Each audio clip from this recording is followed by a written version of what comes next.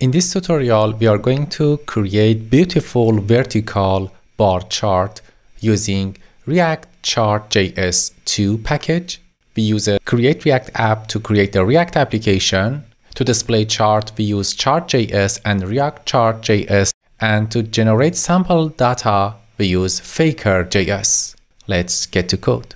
Let us start by creating React application using Create React app package and running these commands in command line. Then open your project in VS Code and open terminal and run npm start to start the React application. You should have this result. The next step is installing chart.js and React Chart.js version 2. Copy this code, open a new terminal in VS Code and run this command. After installing these two packages, we need to import following components from chart.js, import chart and rename it to chart.js, and also get category scale, linear scale, bar elements, title, tooltips, and legend. Also, to show bar chart, we need to import bar from React Chart.js 2, and to generate sample data, use Faker package.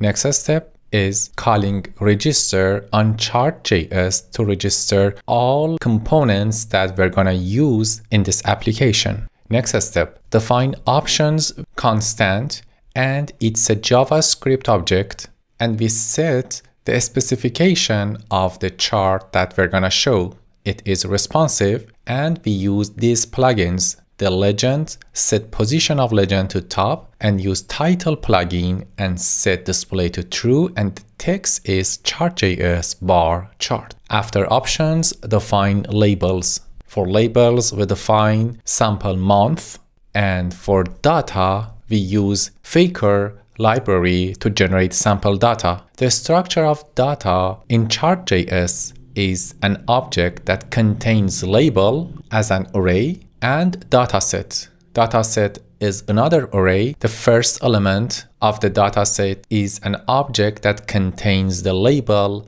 data, and background color. For the data, we use Faker to generate sample numbers between 0 and 1000. Also, for another data in the chart, we define another object and its dataset too, and we use Faker to generate sample numbers. We set the background color of each chart using background color property in the dataset. The last part is showing the chart, get rid of content inside header, and define bar components, set options to the options that we have defined here, and set data to the data we defined here. There is no need to export it. That's it. For Faker, install this package at faker.js/faker and save it as development dependency using this command. Then import it like this and use it inside the data like this. Let's check the result. Here we created beautiful vertical bar chart.